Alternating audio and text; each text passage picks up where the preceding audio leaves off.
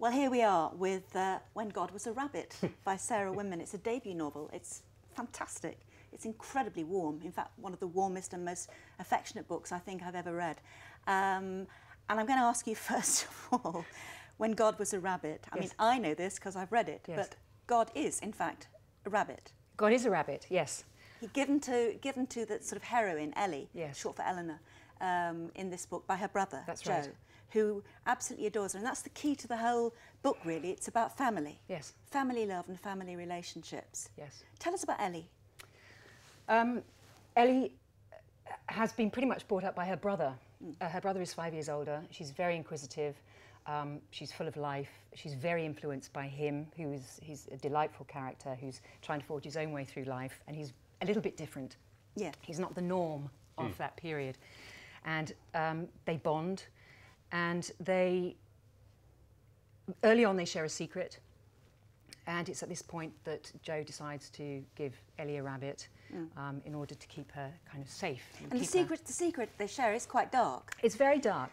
But basically because, and the book doesn't shy away from dark stuff at all in any way, shape or form, but actually what it's all about is the triumph of love and relationships over dark stuff. I mean, the Ellie stuff, I think I can say, is a deeply strange sexual occurrence with a much older man when she's very young. She's only about 4, isn't she? Yes. So that's quite a lot for her to get over. Yeah. And he helps her to.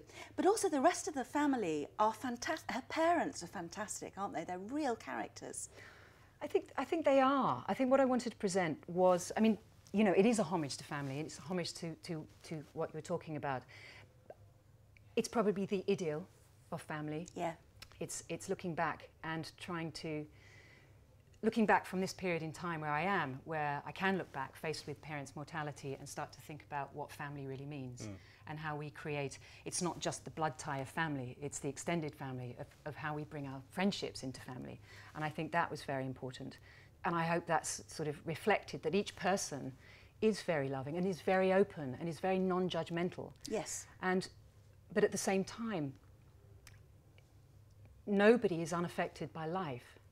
No, but things happen all the way through the book, which we know from observation of our friends and reading the newspapers, would destroy other families, would rip them apart, would polarise them, but it doesn't happen in this case.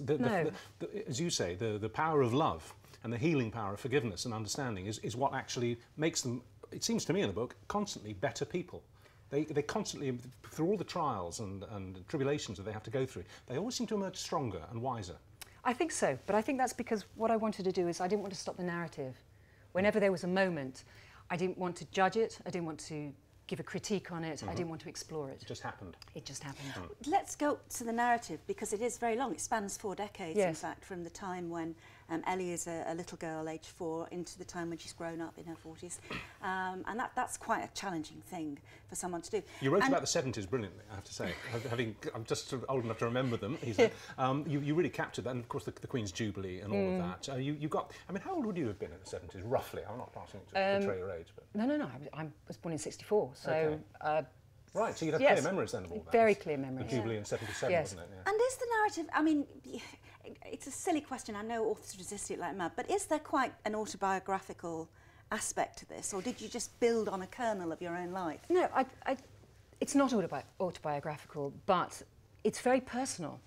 Right. And that's, you know, it is. It's the house in Essex that is described was where I grew up. It's the street where I grew up. Right. The village in Cornwall, as we've spoken about, it was where I grew up as a child and have spent summers, 40 years of summers there. Yeah, I love the Cornish bit. And so, you know, it's familiar. You know, these lives that are lived down there are very familiar. Yeah. Much as the people in the book are not actual people, they're an amalgam of many people.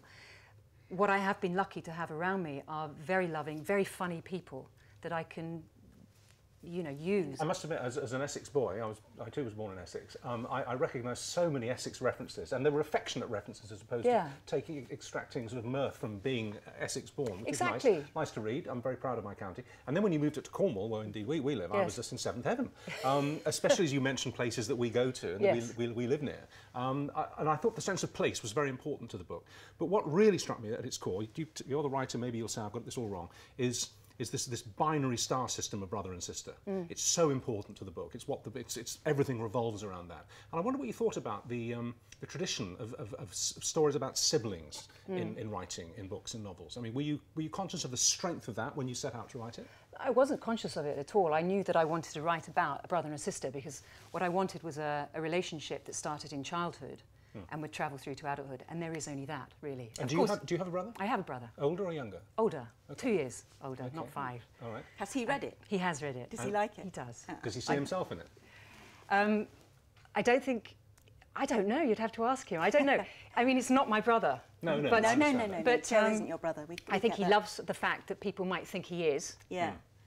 Joe, and I think Joe is a lovely character, and who He wouldn't? is. So I think, And I like the fact that there's something exclusive about this bond between the brother and sister, exclusive to the parents. It's something for them that only really they have and only they really understand. I was very touched by that. I think so, but I think also what happens in the second half of the book, that exclusivity becomes damaging, and so it's not perfect. It was created to help them both through life, which is what most sibling units do. You know, that's what you hope. My sister saved my life. There you go. There you go. I think, you know, Joe probably did in Ellie in many ways, and vice versa, and I think that's true. I think it's a separate bond. It's a bond that does hold secrets far more than child-parent relationships.